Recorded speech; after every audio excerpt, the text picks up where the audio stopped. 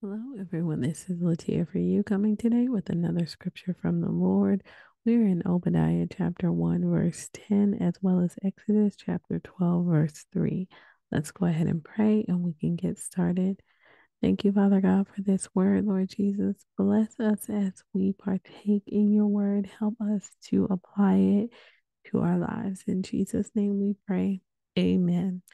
All right, you guys, Obadiah chapter 1, verse 10. Because of the violence done to your brother Jacob, shame shall cover you, and you shall be cut off forever. All right. And so we've had this one before, and this particular verse um, with a different verse. And so um, here the Lord is emphasizing to us, to not be on the wrong side again, right? It says, because of the violence done to your brother Jacob, shame shall cover you. Remember, Edom, whom they're talking about, was against her brethren because, of jealousy and of whatever, right? And they knew that they were related to Jacob, through Jacob, and they were descendants of Esau, but they did violence against their brother. When Babylon came in, they turned them over to them, right? And they, instead of giving them refuge, they turned them in and then they ransacked their houses. They just did the wrong thing during that time. And so it says shame shall cover you, right? So because of this violence done to your brother, it's just like with Cain and Abel, this violence that was done to the brother, it says shame shall cover you. Shame. And so that is your covering when you act in violence against your neighbor, the opposite of love, right? We were told that the greatest commandment is to love the Lord thy God with all their heart, their mind, their soul, and their strength, and love your neighbor as yourself. And so here with this violence done against your brother, it's the complete opposite of the number one rule. So it says, shame shall cover you, and you shall be cut off forever.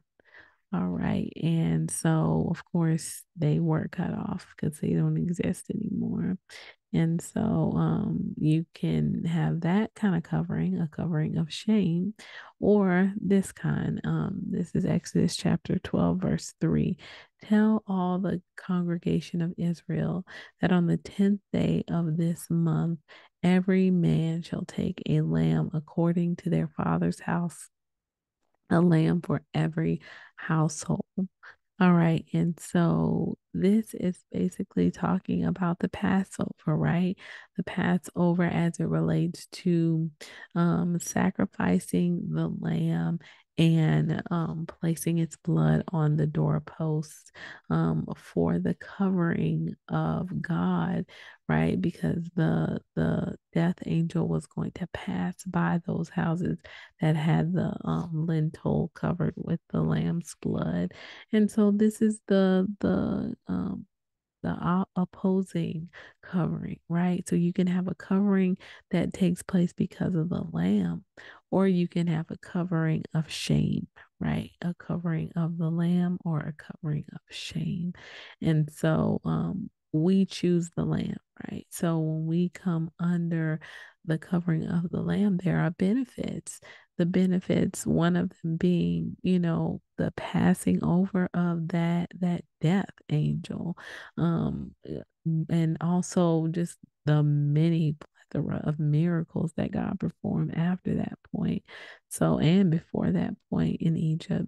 And so, God is so good. He is worthy to be praised. He is the lamb that was slain from the foundation of the world.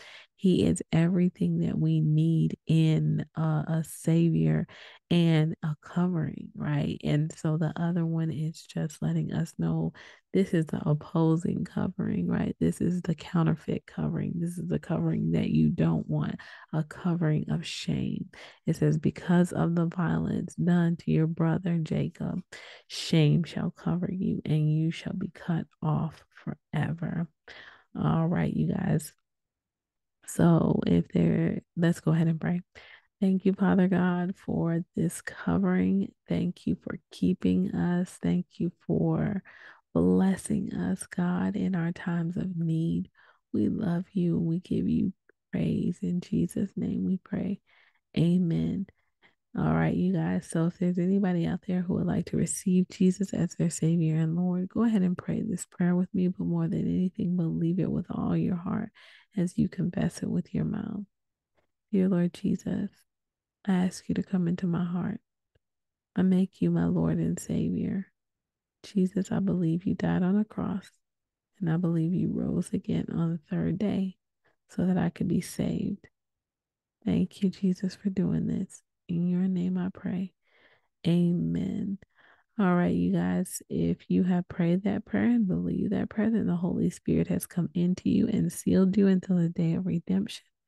And no one can break that seal except Christ Jesus himself when he comes to redeem his church. The Holy Spirit is in you to lead you and guide you into all truth, meaning he's going to show you a church home, other people to be around, so that you can stay sharp in the word of God, where to go to be baptized, as well as how to make disciples of all men. One of the best ways to learn the voice of the Holy Spirit is to sit down with his word, chew on his word, meditate on his word, ask questions, and learn how to wait on him to answer you. All right, you guys, may the Lord bless you and keep you. May he make his face shine upon you and be gracious to you and give you, his children, his peace. Take care.